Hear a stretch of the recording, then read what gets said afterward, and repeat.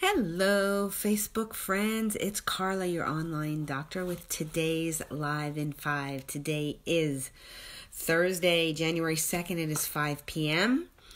I miss you guys. It's been a while, it seems like. I don't know, with all these breaks and stuff, I feel like it's a new year. I feel like it's a new decade. Okay, well, it is, and it's pretty exciting. 2020. Oh my gosh, right? Okay, so nothing says New Year like a new exercise program.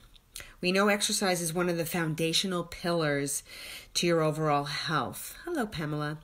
High-intensity interval training, or HIIT, may give you the most bang for your buck when it comes to exercise.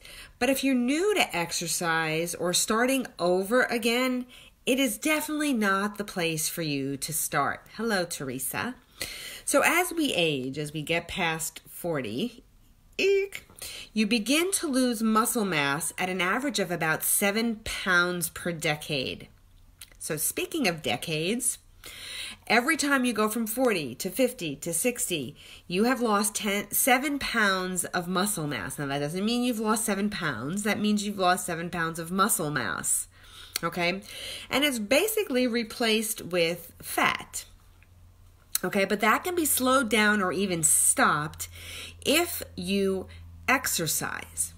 Okay, we often come up with a multitude of reasons why we exercise or why exercise will not fit into our daily or weekly schedule. We come up with a gazillion things. Okay, if you don't want to do it, you will find an excuse. A recent study suggests you may be able to learn to enjoy exercise by changing your perspective on the activity and your expectations of your results. Okay, back to that in a minute. Now, starting an exercise program often presents challenges that can keep you from getting started. Here are some of the most common reasons. Number one, you desire to avoid discomfort. Okay, getting hot, sweaty, getting short of breath, getting dirty, or just simply getting tired doesn't sound very appealing to most people. Number two, lack of time. Every waking minute of your day is already accounted for and scheduled, and you're just too busy. You cannot squeeze in even 5 minutes. Number three, high expectations. The physical benefits take time to realize. You're not going to exercise today and tomorrow fit into the jeans from last year that you were hoping to fit into, right? Yet the mental commitment is immediate. You have to commit now, but the results don't come now. The results come later. So if you expect immediate weight loss or toned butt, legs, and abs, you will feel disappointed, you feel like you failed, and you will stop. Number four, lack of access.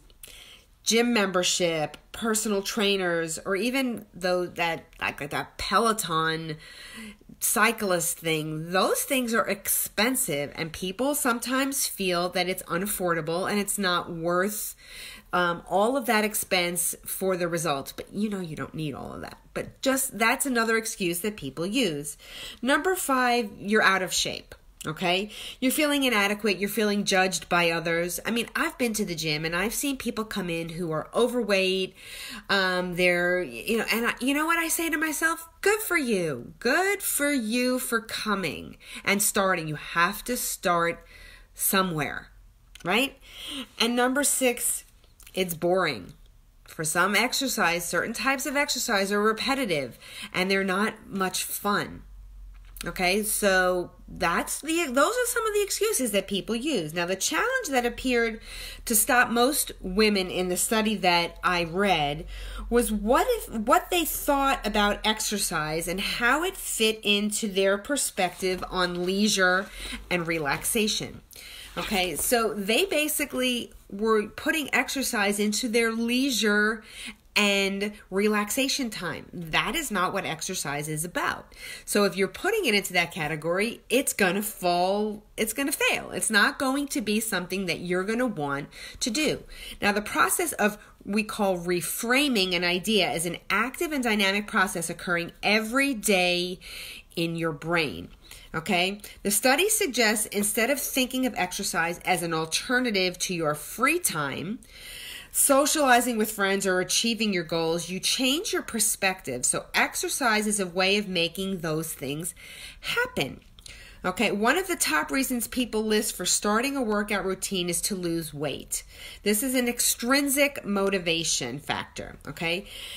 That like cardiovascular benefits, lowered risk of diabetes, hypertension, etc. They may be great reasons to get you to start exercising a few times, but you're not going to see those benefits quickly, okay? So they won't continue to feed the motivation for you to exercise. So instead, you need to recognize the intrinsic benefits you experience with exercise.